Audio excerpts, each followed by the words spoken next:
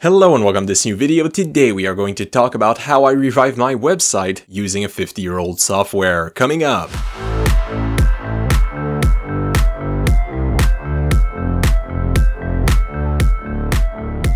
So yes, today we are going to talk about a 50-year-old software. My goal with this video is twofold. I want to first be able to show you how to use this new software. Well, new is a weird word for a 50-year-old software, but this software. And I also want you to be able to know when to use it. Because with most old GNU software, it's a little bit hard to know when you're supposed to use that specific software and where it makes sense to implement it inside of whatever you're trying to do, right? But with this example, I think that I'm kind of hitting at the core at what this software can do. But first, why did I even need to redo my website in the first place? Why did it need to be revived?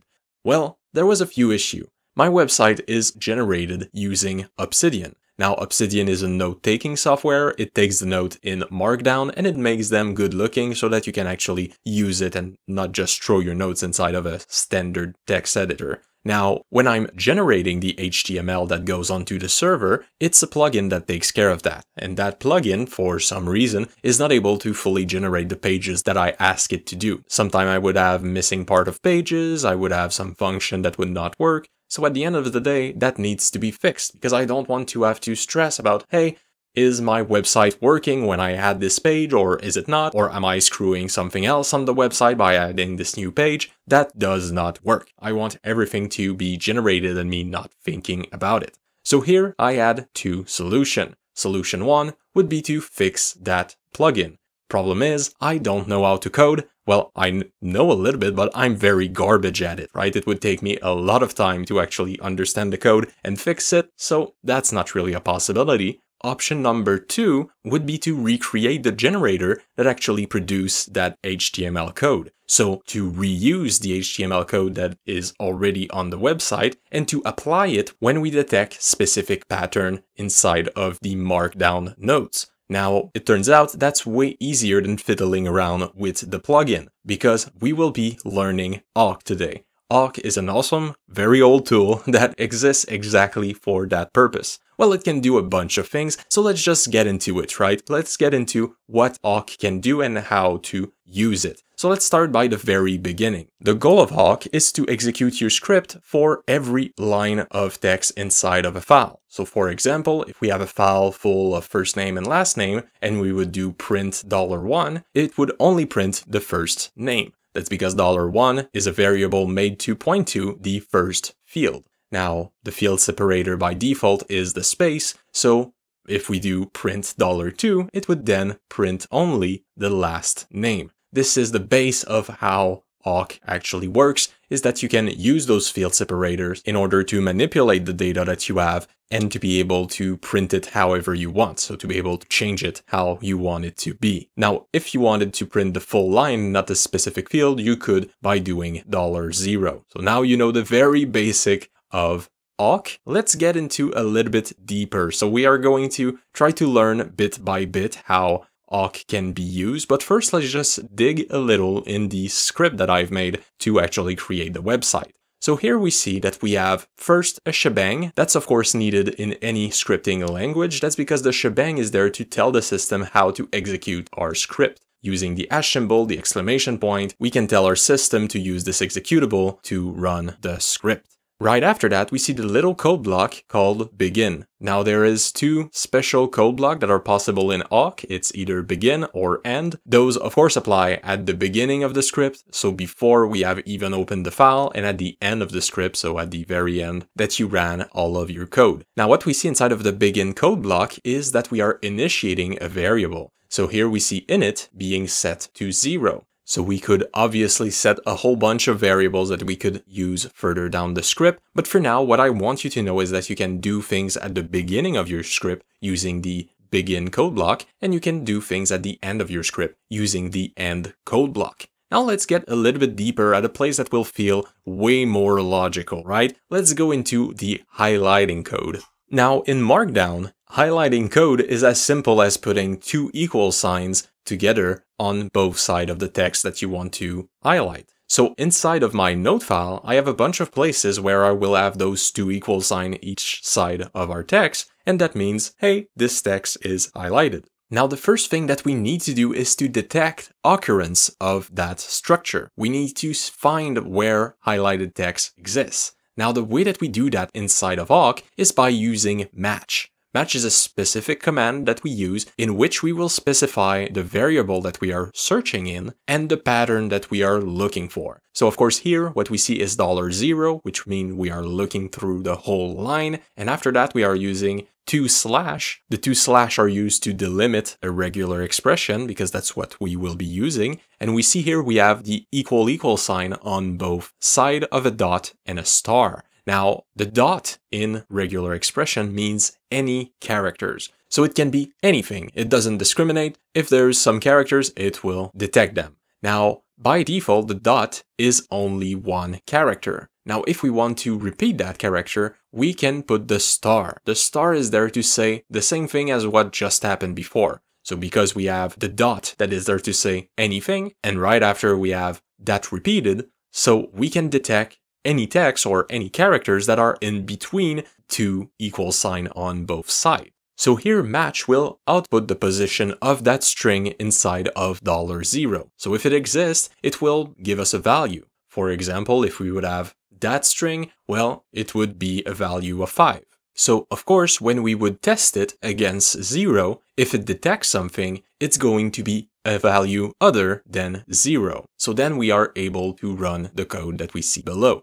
Below we see sub. Sub is there to do a substitution. Now, sub by default, if you give it no variable, will work inside of $0. So this is why here $0 is nowhere to be seen, is because sub already knows to go into $0 if it's not specified. Now, the first part of the sub command is our regular expression. So of course here it's not really a regular expression, it's more or less just find the two equal sign. So at the first two equal sign, we will substitute by a mark HTML block. So of course in HTML, we need to open a tag and we need to close a tag right after that. So that's why right after we have the sub that will detect the ending equal sign and will then produce the closing mark tag. So by doing that, we have successfully highlighted the text inside of our HTML. And if you want to know why there is a while loop here, is because we need to execute that code again if we have detected some highlighted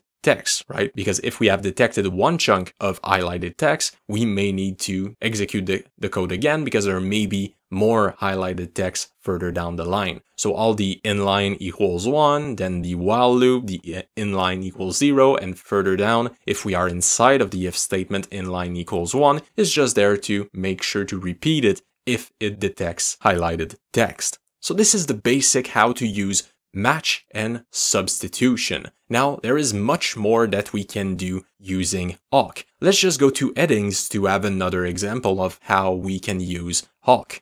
Now, headings in Markdown are done by using the hash symbol. So if you have one hash symbol, it means that you have a very big heading. If you have more hash symbol up to 6, it means that you have a smaller and smaller heading. So we need first to detect if the first character of the line is an hash symbol, because if it is, well, we know then that we are inside of a heading. So to be able to do that, we need to test using if a match is found with the first field, the first thing that is mentioned inside of our file. Technically, we could put $0 there and it would still work, but here I decided to use $1, and then we can detect the little up symbol, I don't know how to call that in English, and the hash sign. So the little up symbol, it means the start of the variable. So if it detects that at the start of the variable we have an hash symbol, it will give us the position of that hash symbol, which of course will be 1. Now 1 not being 0, it automatically means that if we find an heading, we will drop down into heading code.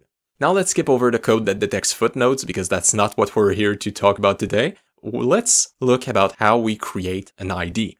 The thing with headings is that they're pretty special. We need to be able to call them and to go to them from other pages and from the same pages.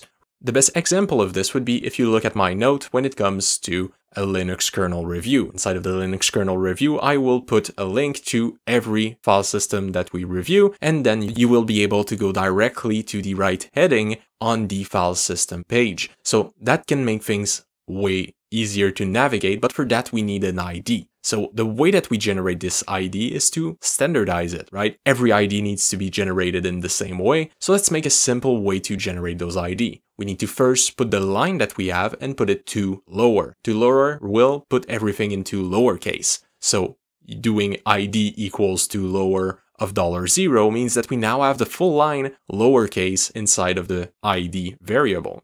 Now what we need to do after that is to make sure to substitute the hash symbol in front of our ID. Because of course hash symbols are not a great thing to have when you want to put that information inside of a URL. We need no hash symbol to be inside of our ID. So here you see that we have the same contraption with the little up symbol, the hash symbol, but after that we have a plus. Plus is very much like star, but it forces you to have at least one time the character to the left. So here what it means is one or more hash symbol. And after that, it's notable, we have a space. The space needs to be detected and it needs to be removed. So here we would end up with just the text that is contained inside of the heading as our ID, and all lowercase. Now there's still an issue here for our IDs, right? When we want something to be put inside of a URL, we don't want spaces in there, because when we have spaces, we need the special characters and it makes the URL looks very dumb. So let's fix this using gsub.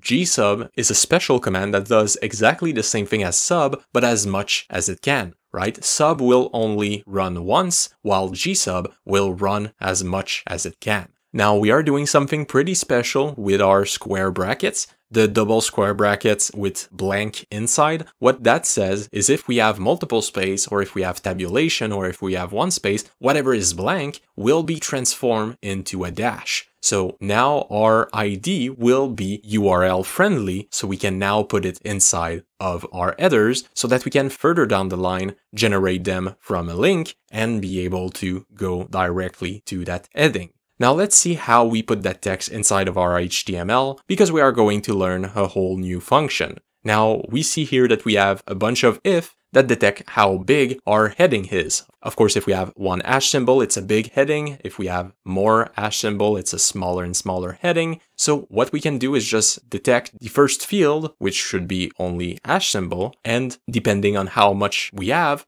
put the appropriate size of heading inside of our HTML code. Right after that, we see that we do $0 equal substring $0, 3. Now, why are we doing this? The reason why we are doing this is because substring is able to cut down on an existing string. So the first part of substring is the variable that we are going to read, and the second part of substring is the starting characters. So here what we are doing is we are skipping character 1 and 2, which should be an hash symbol and a space, and we are starting directly into the third character, which should be text. So here we have two variables that we can use throughout our print statement, which are ID and 0. So we have both of those values that we can now use inside of our HTML code. And what we see here is that we apply for, at some places, the $0. For the ID, we of course put ID, and this generates exactly what we need in order for the website to work.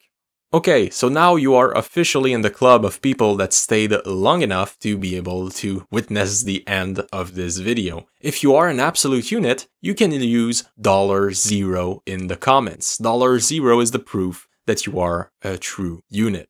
Now, allow me to yap for about 4 seconds to tell you where I'm going with this. Now, of course, this is all because I wanted to make the website work, and for those that follow me for some time, you know that I like schematics, I like making them, I like when they work also, and they have not been working on my website for a long time. So probably not next video, but in the near future, I will produce something similar to this, but with another GNU software, fixing the schematics. So we are going to produce some SVG files using whatever I find that will work. So this will probably be a fun thing to do. So I hope you enjoyed. Leave a like, subscribe, comment, do all the great things that you do. And of course, take care.